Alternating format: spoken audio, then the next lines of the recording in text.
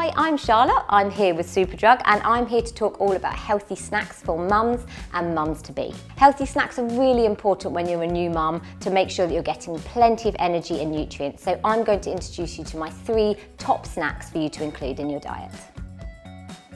My first recipe today is berry bowls. It's a really simple and easy recipe to put together. It's absolutely perfect for mums who are on the go all the time and need a quick, healthy and delicious boost of energy. The first ingredient I'm going to add to my bowl is some natural yogurt. All you need is just a handful of nuts or a sprinkle of seeds to add to your dish, and it adds plenty of healthy proteins, which are absolutely brilliant for energy. Next, it's simply just adding in some blueberries and strawberries just because they look great in a berry bowl. Just stir them in nicely so that the ingredients all mixed really well together. There is your berry bowl dish ready to eat.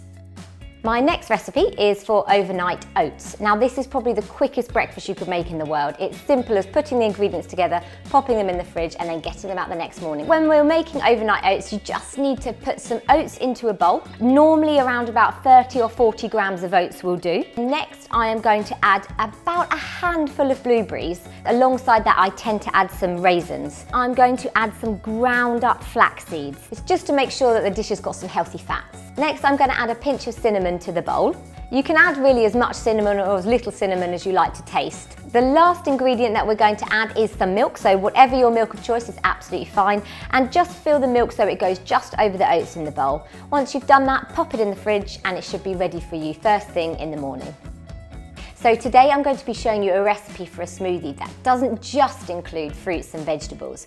We're going to make sure we include a variety so that we've got some calcium from the milk and some protein from foods like nuts and seeds included in the smoothie to make sure it's nice and varied. So the first ingredient in my fruit and vegetable smoothie is going to be a couple of handfuls of frozen berries. The reason that I use frozen berries is simply because they are really cheap and easy to buy. So the next ingredient is just 2 or 3 splashes of milk, 1 medium banana just to add an extra portion of your 5 a day. Kale's really great because it's full of nutrients, but you can use any leafy greens that you want. 1 large teaspoon of peanut butter. That just helps to make sure that there's plenty of protein as well in the smoothie recipe. The last ingredient that we're going to add is some flax seeds.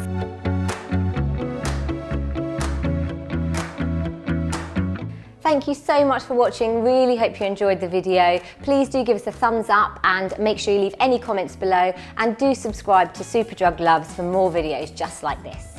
Bye.